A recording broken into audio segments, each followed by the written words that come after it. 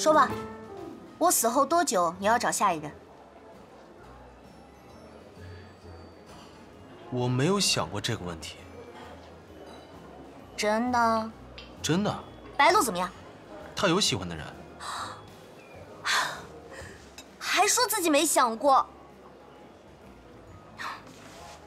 我不建议你多久找下一任，但是，超级人类的女人不行。为什么？之前我撮合你和白鹿，是因为她是小福星的小妈，其他超级人类的女人当然不行。凭什么我是一刹那的烟火，你的下一任是永恒啊？再说了，他要是也跟你一样厉害，欺负小福星怎么办啊？你死后，小福星都几十岁了。在母亲的心里，小福星永远是个孩子。好，那就不找超级人类的女人。很好，终于承认自己有在考虑这个问题了。啊 ？Relax， 诚实点很好。我们只是学术探讨，我心胸开阔得很，绝对不会生气的。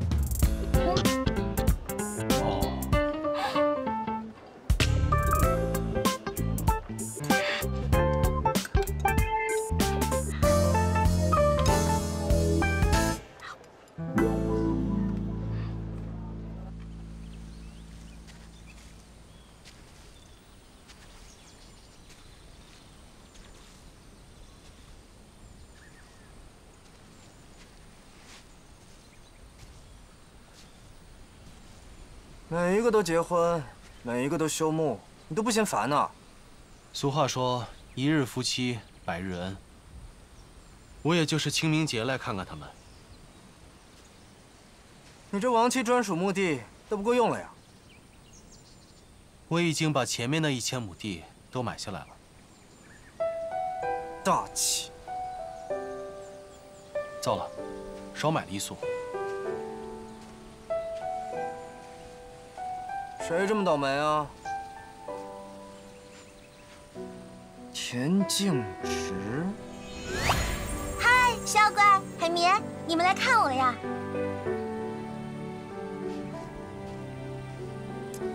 小乖，这都过去多少年了，别伤心啊。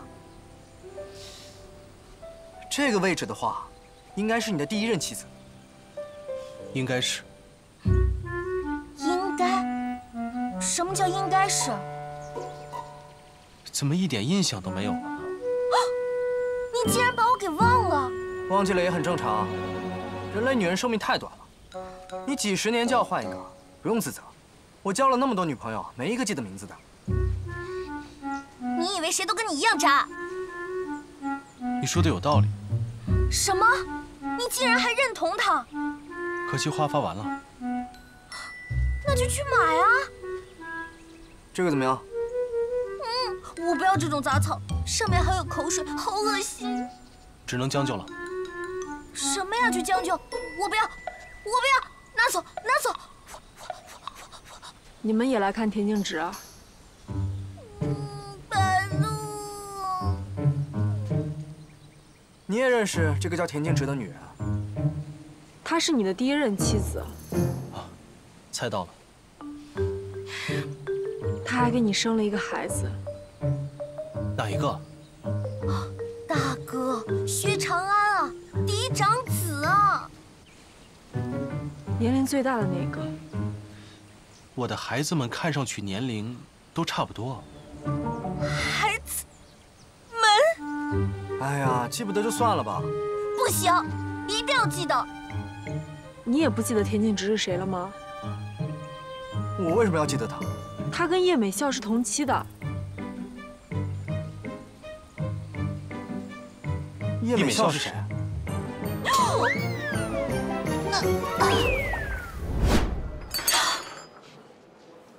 ？2个人渣，普通人类的女人也不行。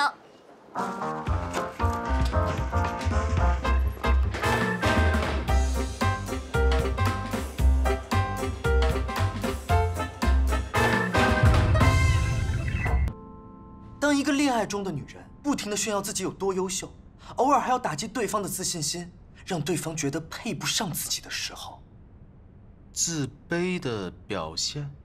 不对，是恋爱焦虑症。焦虑？没错，就像有钱人的焦虑症一样，担心把钱存在银行里会贬值，担心别人会觊觎自己的财产，担心自己突然死了，遗产没有交代清楚。这跟恋爱有什么关系？当然有了。当一个女人拥有爱情的时候，就会开始焦虑：爱情会不会变淡？另一半会不会出轨？自己死后，对方多久会找下一任？唉，太优秀了，也是一种罪过。我不优秀吗？你这样的回答会显得你自己很自卑。说吧，我死后多久你要找下一任？那会容易生气吗？绝对会，随时随地可以脑补一出捉奸在床、智斗小三的狗血大戏。你上个洗手间的功夫，已经够背叛他100多次了。啊，真羡慕你啊！羡慕什么？羡慕你和赖都是超级人类，可以相伴到永远啊！我们不是情侣。他不知道你喜欢他，还以为你们这些老人家说话做事都是直来直去的呢。相比恋爱，我们还有更重要的事情去完成。我大学毕业之前也经常能听到“现阶段读书比恋爱重要”之类的鬼话，差不多一个意思吧。哎，不过你们 S 组织的理想真的超级伟大，我举双手支持。希望小福星长大以后可以不用躲躲藏藏的生活。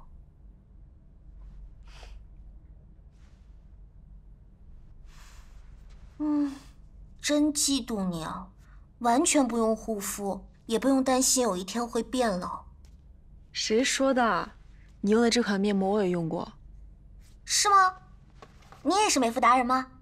怎么，不行吗？再说你现在的皮肤状况也很好啊。真的吗？像不像18岁的小姑娘？像28岁的。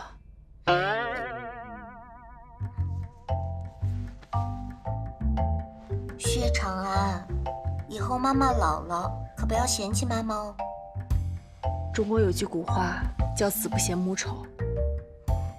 我老了之后也是漂亮的老太太，不是丑。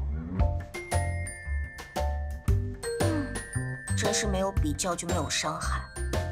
我老了之后，薛长安一定会更喜欢年龄很大但看起来年轻的小妈。你是在担心薛灵乔吧？我才不担心他呢，我那么优秀。你要是想永葆青春的话，就让薛灵乔一直给你喂血就好了。不要，天意不可违，我可不想落得跟洪世光一样的下场。一般这种时候，女人的话里陷阱是很多的，一定要特别注意。比如他问你：“你爱不爱我？”爱。哼，回答那么快，敷衍我，嫌我烦啊！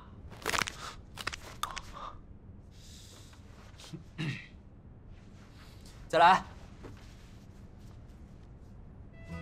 你爱不爱我？爱。这种问题还需要想吗？让你撒谎，为难你了是不是？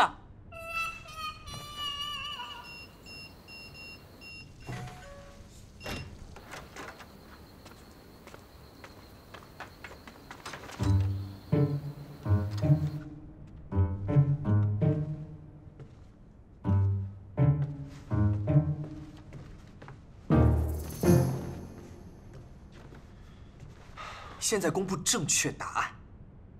你来问我，你爱不爱我？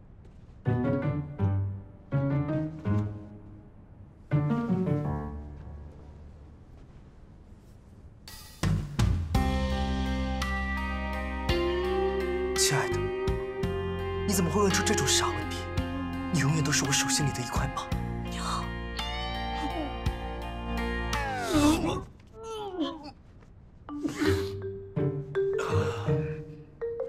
第二种，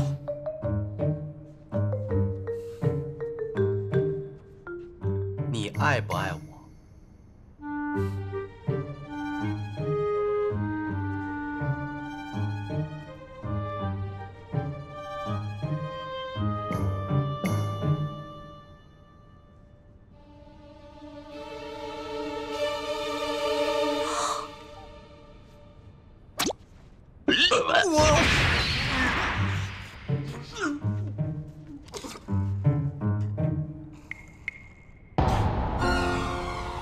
没有什么问题，是一个吻解决不了的。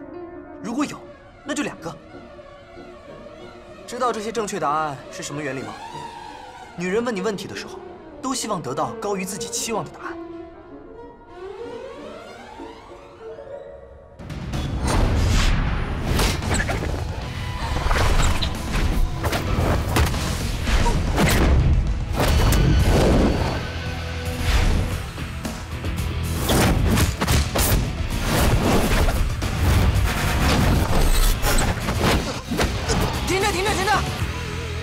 谢灵长，你发什么神经啊？万事待人以诚，精诚所至，金石为开。以后不要在我面前提你那些哄骗女人的小把戏。我去！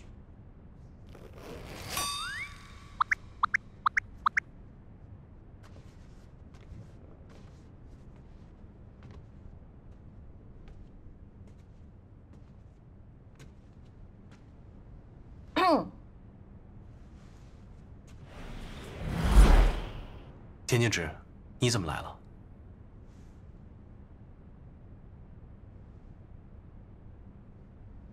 哼，演技比我还烂。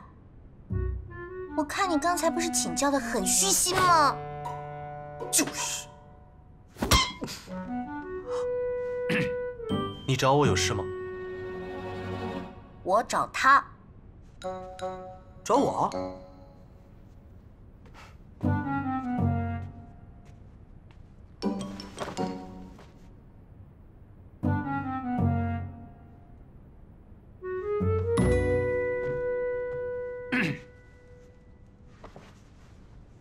你什么时候搬走？搬哪去啊？搬回你原来住的地方啊！你跟叶美笑约完最后一次会后，不管是分手还是继续，肯定分手。你都没有必要再住在这里了。田小姐，你真的要赶运真哥走啊？什么叫赶他走？他可以回家了。不是，干儿子他妈，房东大哥都没赶我走，你凭什么呀？都听你的。我也早想让他走了。你们对我一点感情都没有了吗？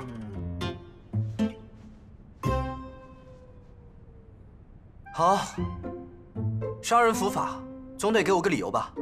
没问题，我可是个讲道理的人。今天回家的路上，我想了很久。有1分钟吗？邻居大哥虽然年龄比你大，但是之前一直没谈过恋爱。苏醒之后接触现代灯红酒绿，也不到1年的时间，本质上还是很单纯的。而你恰恰相反，花天酒地，根本就是个大染缸。俗话说近墨者黑，你要再在这里住下去，邻居大哥迟早会被你带跑偏的。看到了吧，恋爱焦虑症。什么恋爱焦虑症？已经自行脑补了你的恶行，而且背锅的人是我。你到底在说什么呀？我为了你们俩的爱情，助攻了那么多次，这样卸磨杀驴，太让人心寒了。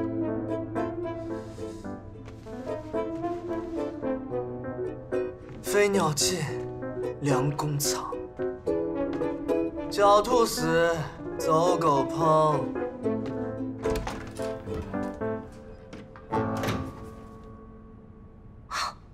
不就是让他搬回自己家住吗？怎么弄得像是要送他上断头台一样？